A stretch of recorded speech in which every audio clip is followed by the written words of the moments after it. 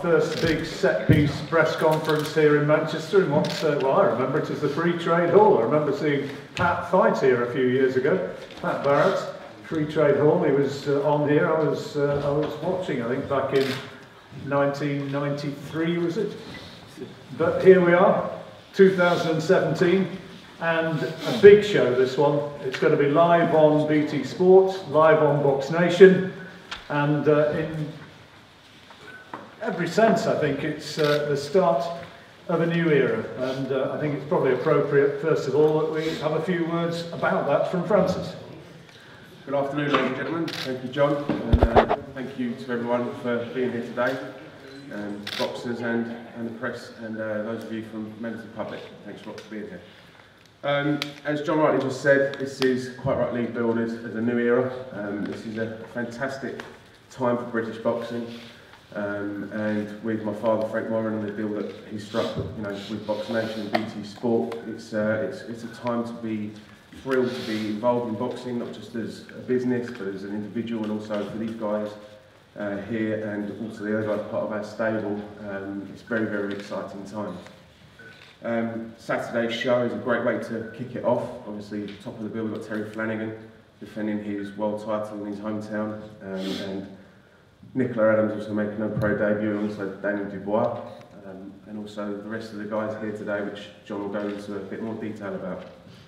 BT Sport are going to be heavily backing boxing, obviously, from the deal that has been struck, and the involvement they're going to have over the coming years.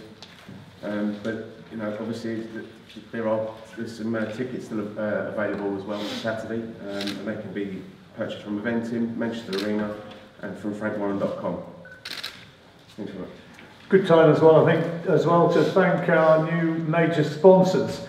Foot Asylum, 12-month official brand sponsor, one of the UK's leading sports fashion retailers. Thanks to them, they're heartland very much here in Manchester, so I think probably appropriate that it's a Manchester show that they're first associated with. And as well, our official betting partner, 32 Red, who I think I'm right in saying are going to be sponsoring this and the next 4 events. Correct. So thank you to them as well for coming on board.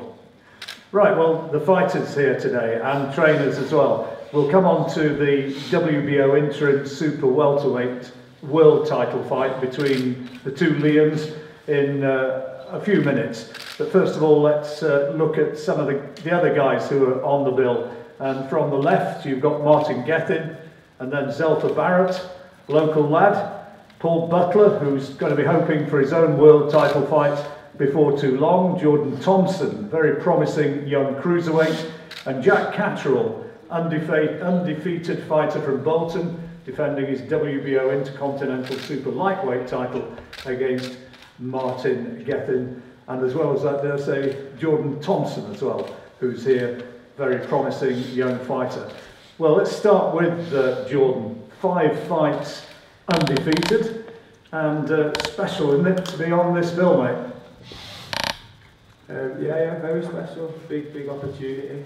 Let's say a massive thank you to obviously Frank Warren for giving me this chance, and obviously working in close touch with Foot Asylum as well. We're obviously sponsoring the show, so that works hand in hand.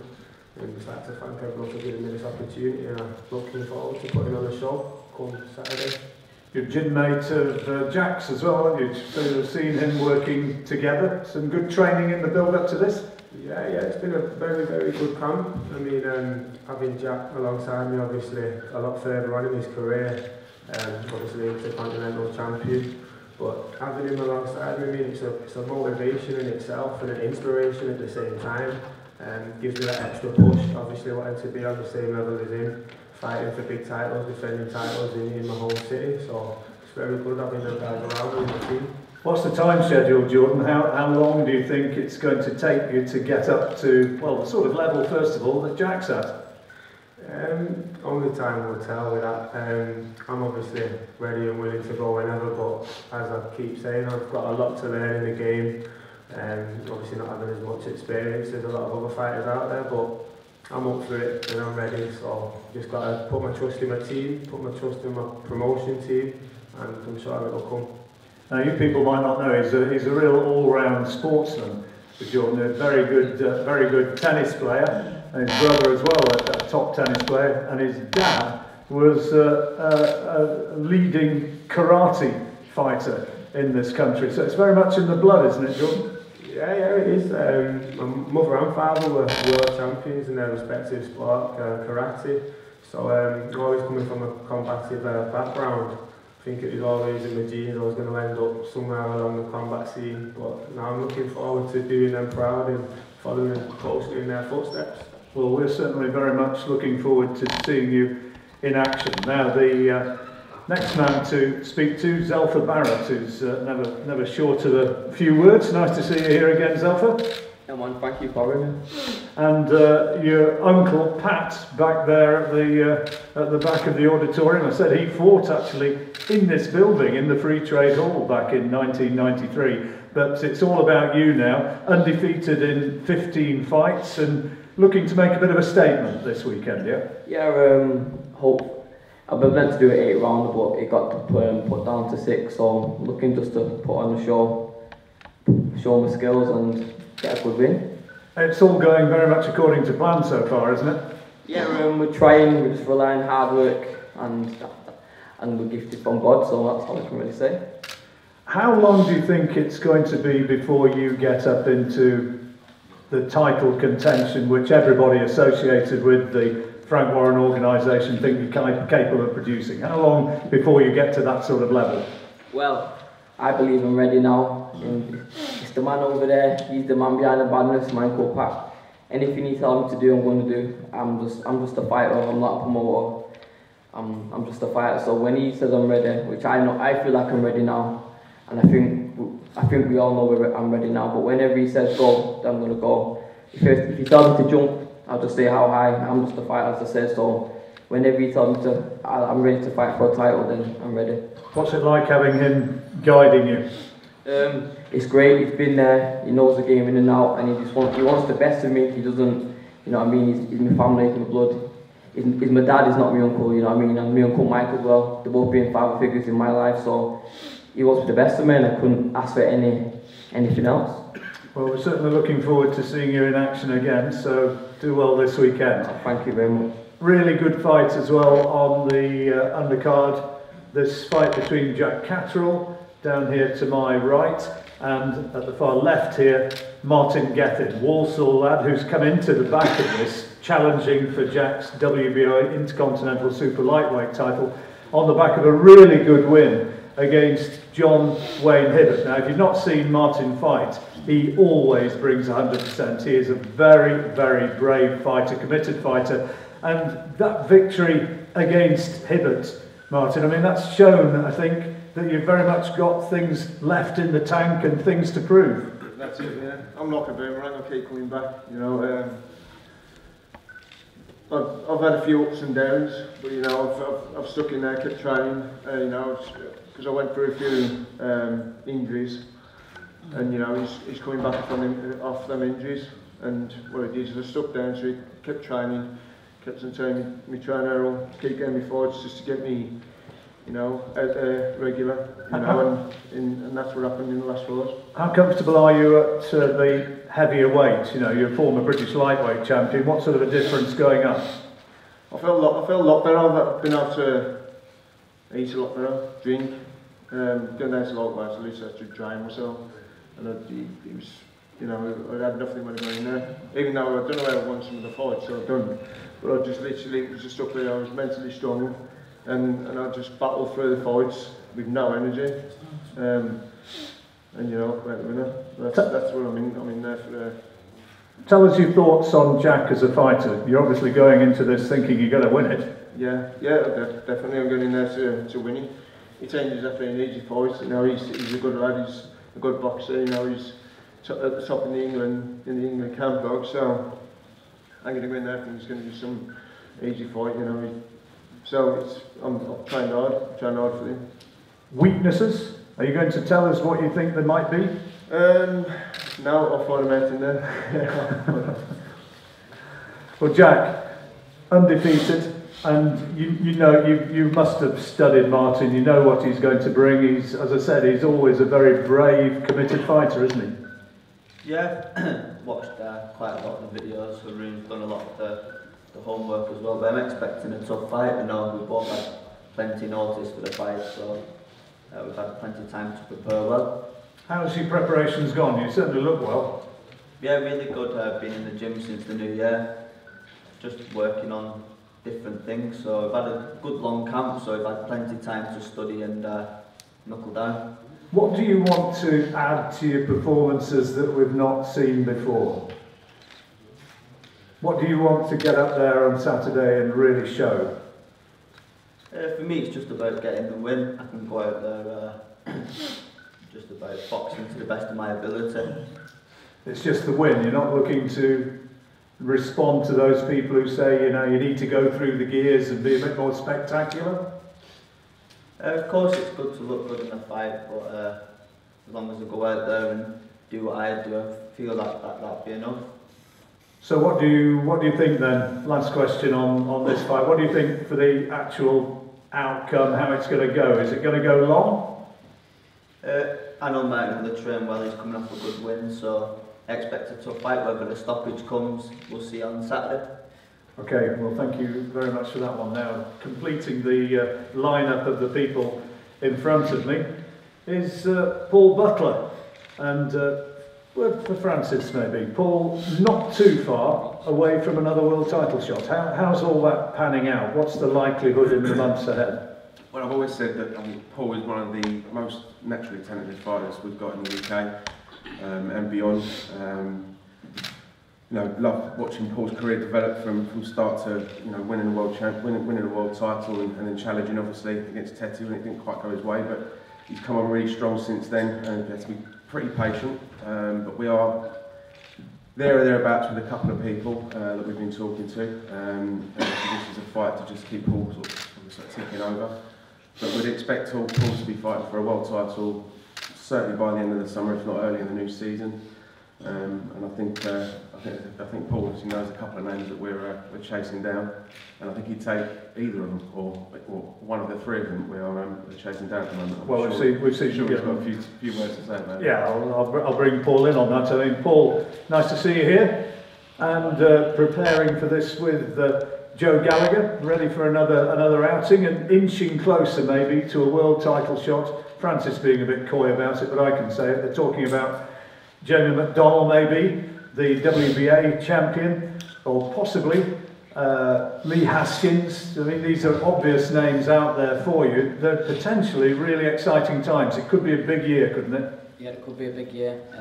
We're working hard. Obviously, we've got this fight first on Saturday night. We get through this, and then obviously we are looking at Jamie McDonnell or Lee Haskins. I'd prefer Jamie McDonnell out of the two. He's got the names on his record. He's potentially the better fight, the bigger fight out there for me. So I'd like to push on towards Jamie McDonnell. Yeah. Why are you talking about Jamie? Do you think he's a style which is suited to you? No, I just think he's the bigger name out of the two, and that's the one I'd rather go with. If I was to beat Jamie McDonnell, then there's Zanuck for the super title as well, which is a big fight as well. Certainly be a big domestic showdown. I mean, that either McDonnell or Haskins, that would be one which should enthuse the fight public, wouldn't it? Which is what you want. Most definitely. Lee Haskins is another good fighter.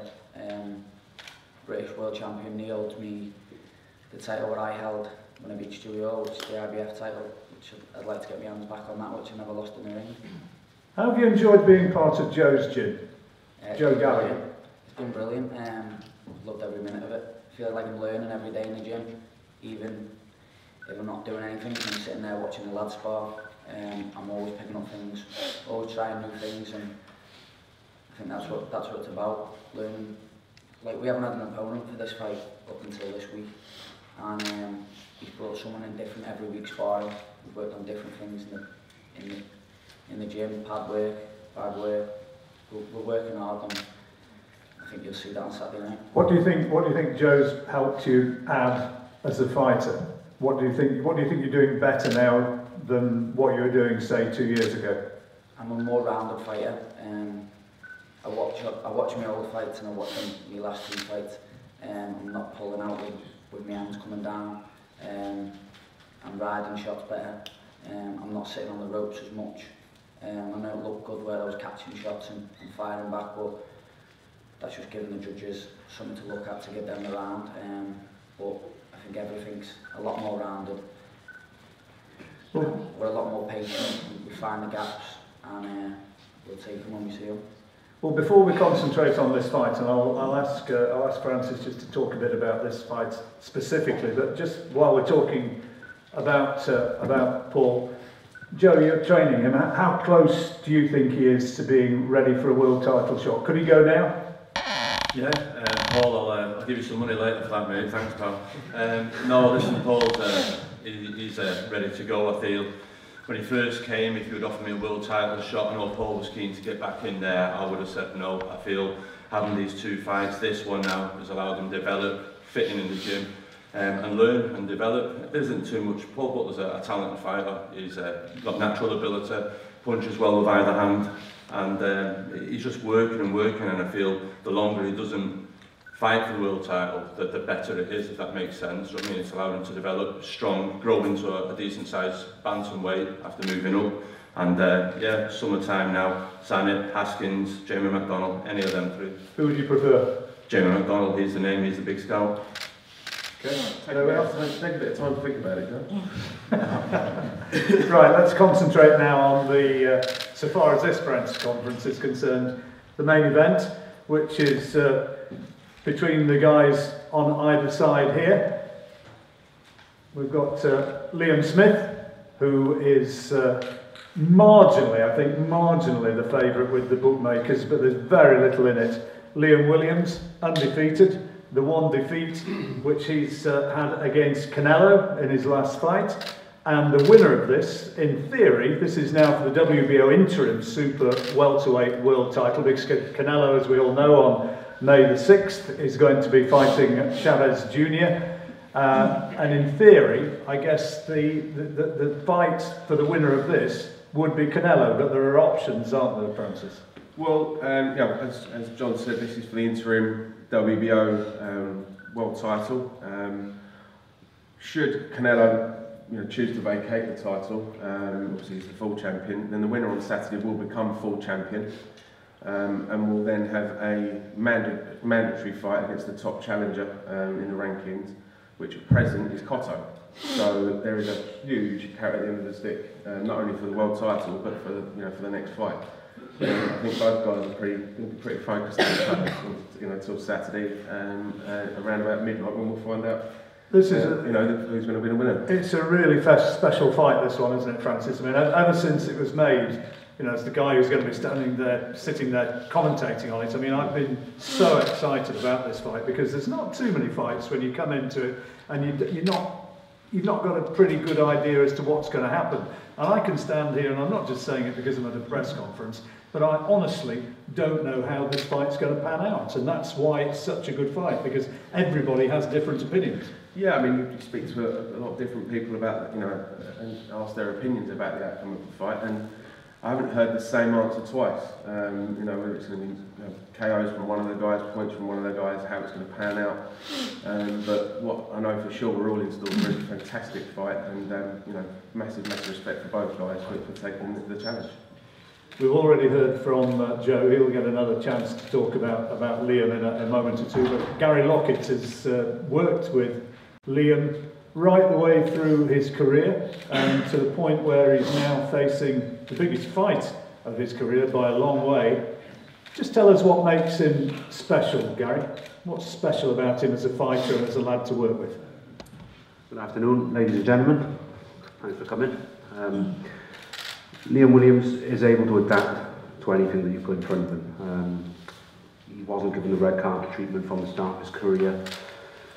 He was in quite a few small hall fights where he had to sell lots of tickets, blah blah blah, earn little money, I think Queensbury signed him for his second or third fight, but then with the introduction of BoxNation and shows being scarce and whatnot, we had to keep him on the small hall circuit, and he had a chance to, on Enzo Macronelli, Jürgen Bremer undercard in Germany, and he took the chance with both hands, and he shone out there.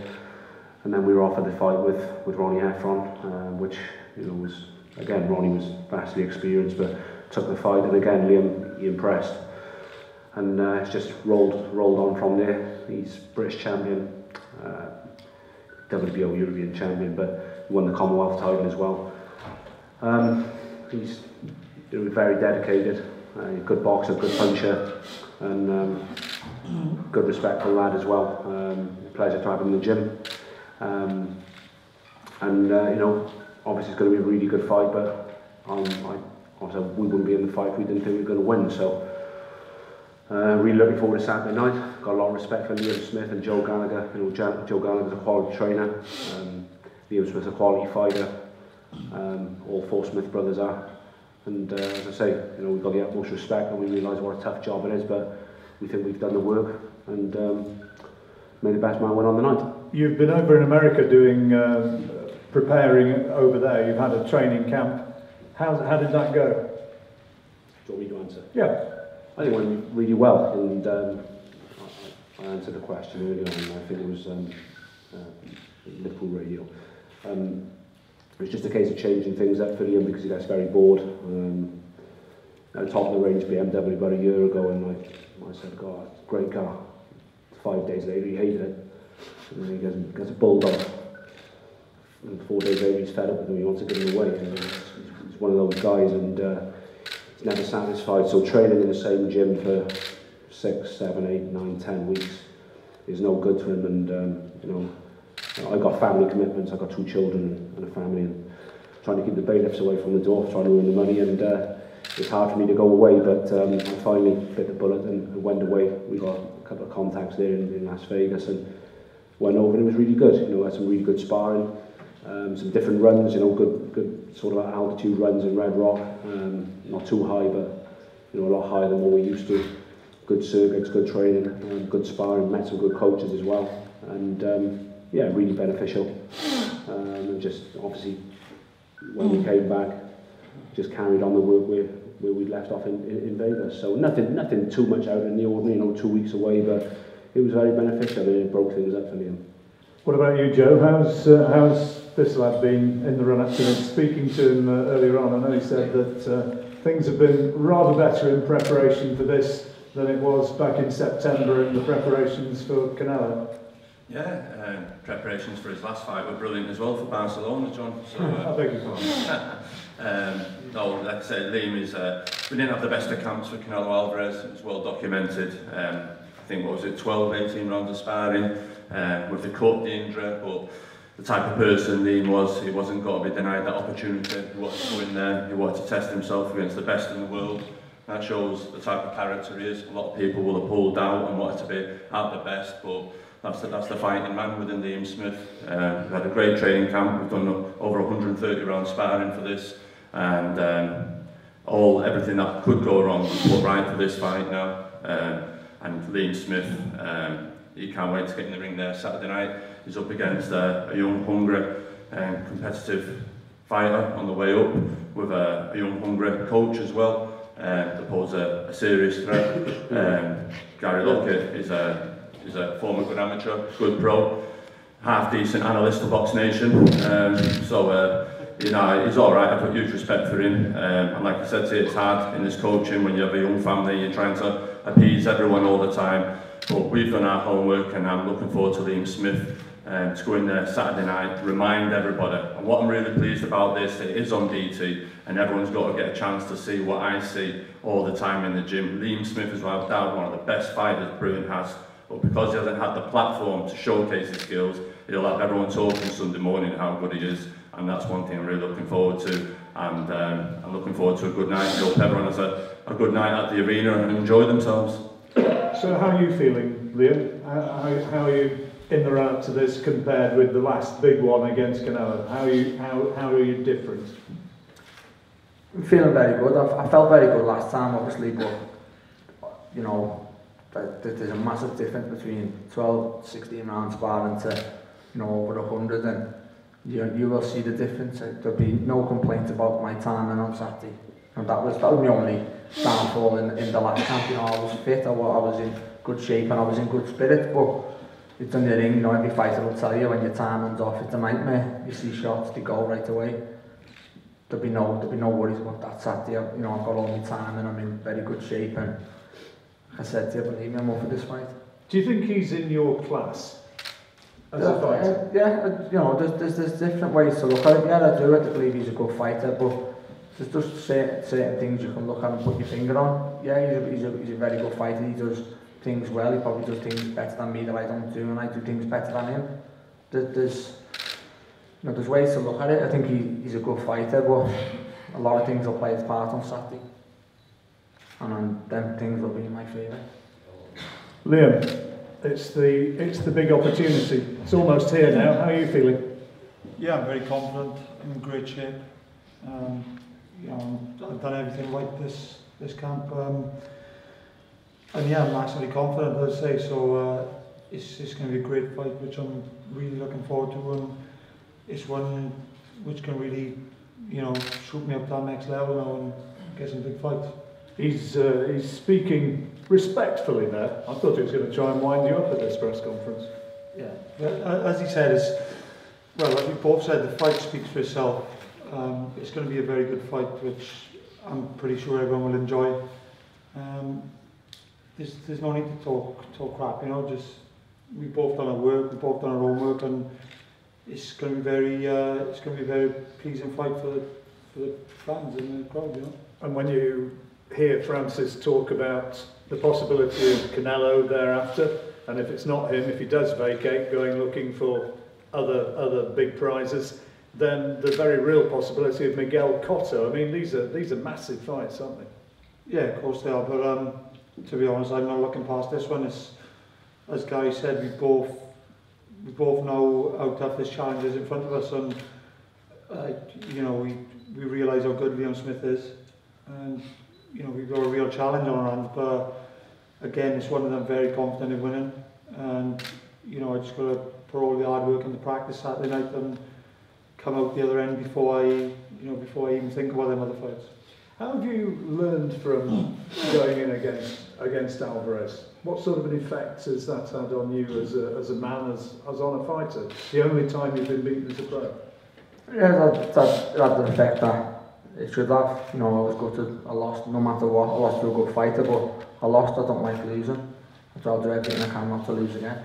So, you know, I took it, that was that sense to it. But you know, I'll have learned off little things that you won't notice. Only, you know, Joe will have noticed, sparring partners will have noticed, and you know, Liam Williams is going to notice on Saturday what I've learned. I took everything in from the fight week. You know, the fight week was massive over there. The fight in general, everything about it was huge. So, you know, that's all just added to my arsenal, and like I said, you're going to see Saturday. You know, Gary's trying to say I'm finished after the Canelo fight. But I know he's just trying to make me doubt myself. You know, he was 30 odd when he fought Pavlik, and there's a difference. I was 28. You haven't seen the best of me yet, but with a bit of luck, you might do Saturday. Well, that's an answer for himself, Gary. What do you reckon? Can he be the same man as before 100%. losing to Alvarez? I never said anything of the sort. My words got twisted. What I said was, knowing Liam Smith, it wouldn't have affected him, and he's going to come back stronger. And then next thing I know was the headline saying Lockett, that he got badly beaten. I never said that. That was complete bullshit. So that would be disrespectful to me. And if you know, you look at my track record, I've never said anything like that about any fighter, Liam. I promise you that. What I said is, knowing Liam, I said, look, these fights can affect everybody, right? And I know that he had a bad camp and whatnot. What I said is, knowing that he is the fighter that he is, and you know, look what he did on the night. He had it against him right from the start, and he stuck in there. He didn't show any weakness. He didn't show anything at all. Even when he got dropped, he was straight up, and I think he was attacking straight after. So you know, sometimes these things get twisted, and I was fuming with that. But I think it was done. I think it was done to sell the fight. I don't know who did it, but I was fuming with that, and that shows a level of disrespect that you don't ever see from me. You see, when my fighters stop kids and people are jumping around, so I get in the ring and I tell them to stop it. You know, I never do that. So you know, I wanted Liam to know that because I was bullshit. You know, and I didn't say that. That's all I want to say on that. Accepted? Yeah. Right, okay, well I think it's pretty self-evident we've got a tremendous fight on our hands. I want to be saying and wanting to ask the two guys and indeed the fellas in front of us, we've got a tremendous bill on Saturday night. So I'll open it to you now. Any questions for the guys up here, please? Just to start, just checking on Checker. It's an absolute pick and fight right down. How surprised are you? No, it is what it is. It's better for me again. Like I said, it's better for everyone in my mates who are putting money on it. It's better for. I say, you know, they seem to think it bothers me when people pick Liam to win. It doesn't in the slightest. It's better for me. I said from day one, you know, the same thing with my brother Callum and Rocky Field. The more people that pick Liam Williams to beat me, the better it is when I beat him. The more people I think, surprised no, he's done that to me. The more people who pick Williams to win, the better for me. So again, the same with the bookies. The closer they have it, the more money that gets put. But either way, the better it is for us. If you are going to have a bet, make sure it's on 32red.com. Our new sponsors. Yeah, what do you reckon, Liam? I know you're not a gambler, are you? But you know, so far as I'm sure a lot of the lads who are following you will be fancying having a little bet on you. What do you reckon? Yeah, I mean, everybody thinks it's going to be a close fight. I think it's going to be a close fight, but I'm going to win. You know, all that bet and stuff, and then Almara's is just a load of crap, really. You know, at the end of the day, two men having a fight. There's a lot of different outcomes which could happen. Yeah, the betting side of it and stuff is all a load of crap to me. It's a fight, and we both in it to win, and we both very high.